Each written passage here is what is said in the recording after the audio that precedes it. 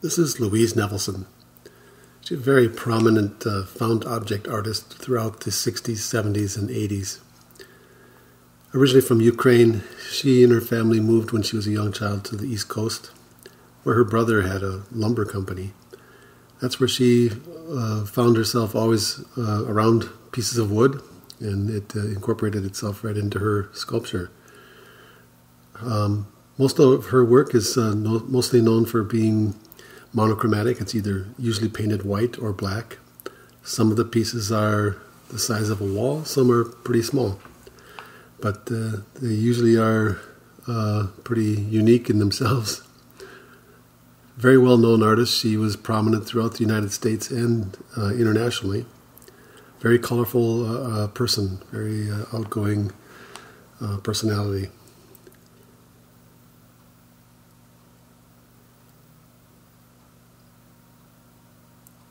You can see some of her work at the University of Minnesota Art Building, also at the Minneapolis Institute of Arts has pieces of her work, as well as the Walker Art Center.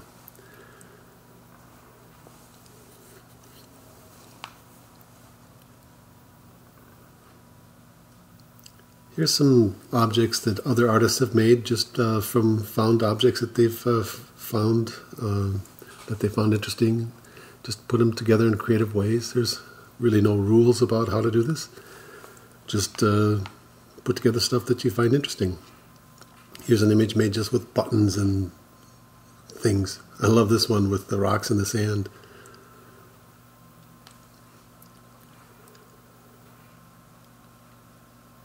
This is a drawing I did during a really boring meeting, and I transformed it into this sculpture made up of plexiglass I dug out of an industrial dumpster.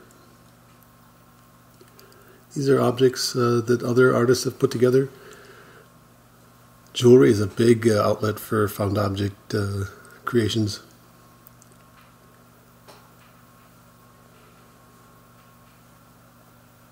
As you can see, there's really no rules. Just put stuff together that you find interesting.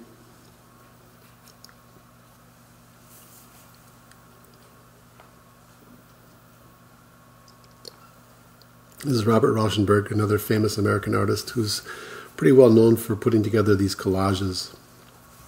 Collages are a form of found art. You just find images that you find interesting and put them together.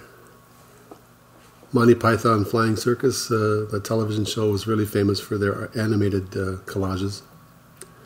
This is George Morrison, a very famous Minnesota artist who passed away not that long ago, but I got a chance to hear him speak at the art school I went to.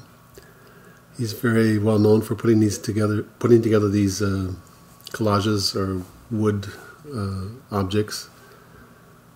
Again, his work is all over the University of Minnesota, the College of Art and Design, the Institute of Arts, the Walker Art Center. He was mentor to a number of students at the college I went to.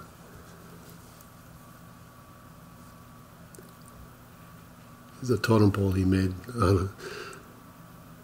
Interesting piece. Anyway, as you can see, there's really no rules. Just find objects that you find interesting and put them together in a creative manner. And let's see what you got, what you've put together.